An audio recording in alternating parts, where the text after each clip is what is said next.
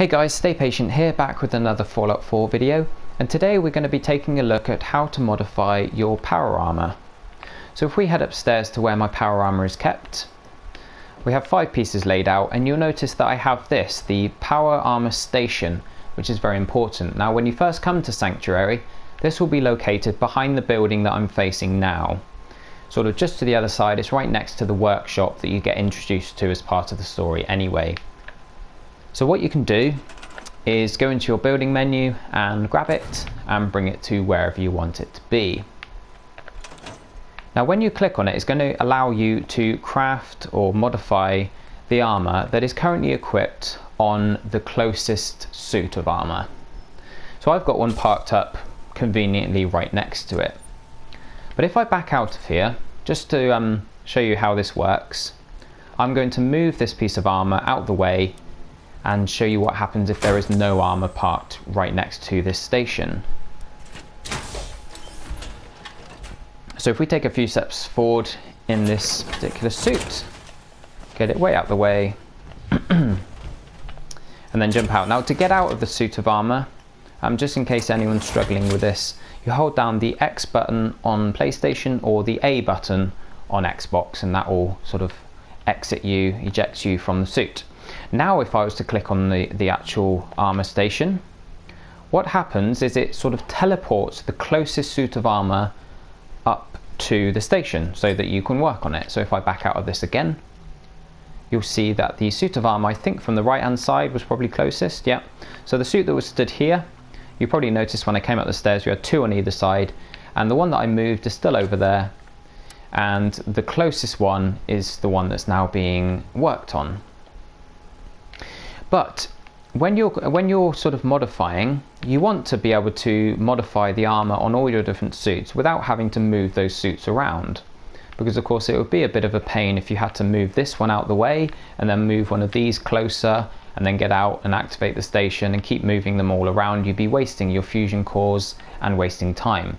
But what you can do is not only can you modify the armour that's currently equipped on that closest suit, but you can modify any armour that's currently in your inventory. So if I come up to this suit, for instance, and take the helmet and the left arm, I will now be able to go up to the station, and we can now modify both those pieces as well. So that's very useful, guys. That's you know, how you go about modifying all of your armour without having to move your suits around. But I'm just going to show you the different options for modifying this armour now. If I just go and grab one other piece, just to show you the difference between some of these, what I'm going to do is I'm going to put the left arm on there, and that should put the other left arm in my inventory. Okay, so now I'm over encumbered, but we'll try and get back to the station here. Okay, so now we should have a T45 piece, a T51 piece, and a T60 piece. Now as you can see, we've got, let's look at the T45. Now T45B, it has, on the stats on the left there, it has 120 and 80. They are the 2 damage resistances when it comes to normal damage and then energy damage. So 120 and then 80. Now the T51 helmet is 160 and 130. So that's higher. It's the same piece, same body part, but it's higher protection. And then if we compare the T60 left arm with the T51 left arm, T51 is 110 and 100, and then the T60 is 150 and 125. Now I know some of you are probably thinking, well, some of this has got winterized coating on, which adds extra protection and stuff, but I'm just showing you that basically the higher the number, it does correlate to a better damage resistance. If the number of the T number, if it's higher, then it's better basically. And when it comes to the letter that comes after the number, let me show you what that refers to, because when we click on this helmet, for instance, you have 3 or 4 different options depending on what body part it is. We have an extra option here just because it's the helmet. We have the option of changing the color of the headlamp. But the three main options are these three. So the model, that is the B, that's where the B comes in. Now I haven't bought any of the perks that relate to crafting, and the reason for that was explained in one of my other videos. It's because you can technically create high level weapons and normal armor just without needing these perks, because you can take the mods off other weapons and reuse them on the weapons that you want to keep, etc. So that's why I haven't bought any of these perks that allow me to get these higher levels. But of course, if you're using the power armor a lot, then you might want to invest in science and armor so that you can get these higher level models.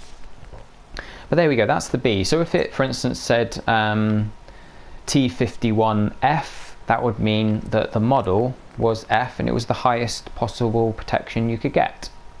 Now the second option is the paint that you use, whatever colour you want the actual armour piece to be. Now these colours aren't just cosmetic, they do have bonuses as well.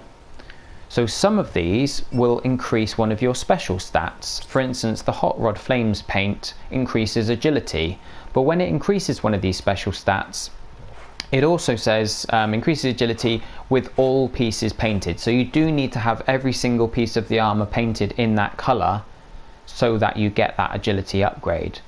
Because otherwise you could mix and match pieces and you could have like all of your special stats increased all at the same time, which would be a bit OP.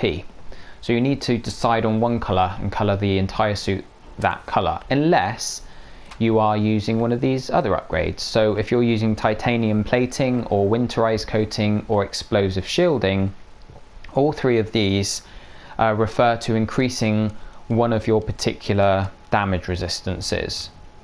So for instance, the winterized coating, if I was to unequip that, my energy resistance would go down to 110, but with it equipped it goes up to 130.